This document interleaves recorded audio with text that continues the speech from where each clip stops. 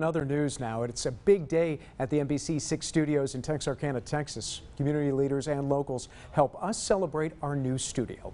NBC 6's Jackie Jovic joins us now, sharing more on today's big celebration. Hi, Jack.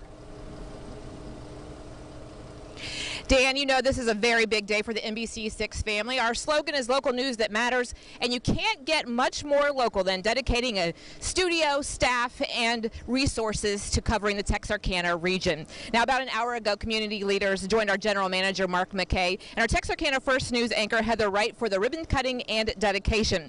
Texarkana First News made its debut in the spring of 2016. It relaunched from the Texarkana studio in fall of 2019 and then underwent renovations this summer, and here we are today. Now, our general manager, Mark McKay, joins us now to talk a little bit more about this. Now, Mark, this really has been your baby. You grew up in Ashdown. You started your career here in Texarkana with KTAL. What does it mean to have this come to fruition? It's really exciting.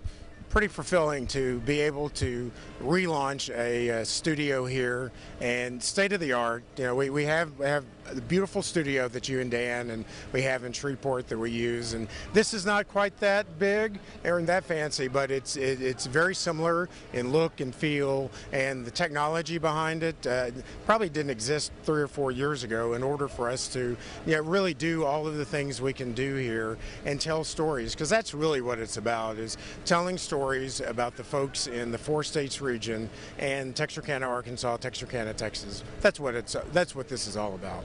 And you really have made a commitment to this area. You have 3 staff members here in this beautiful studio and the technology. What went into this renovation? Well, we had to really start from ground zero, and we went to the bare walls, and it was right during when COVID hit, so it really kind of made a good time for us to redo everything. And the staff members were able to rejuggle because here we don't have, nobody else does what we do. You know, there's nobody else that does a full 30-minute newscast now hosted from Texarkana, and it's an underserved market, and we're thrilled to be able to do that. Okay, so this is like asking someone who's just won a championship game, what's next? I need to give you a little bit of time to enjoy this moment, but what's next for this area? Well, we have to tell more stories. We have to get more people engaged with the newscast. One of the things that we are excited is we now have a really nice looking interview set that Heather can interview newsmakers. We're going to call it Texarkana Newsmakers. And so it runs the gamut from, you know, the chamber president to the 2 mayors that are in town, or the outlying cities, any civic organizations. I mean, this really is a full-fledged newscast in a town of 125,000 people. I mean, it really deserves to have its own newscast, and we're excited that we can do that. Yeah, and I'm proud to be a part of this organization that has such a commitment to the community. Thank you so much, Mark.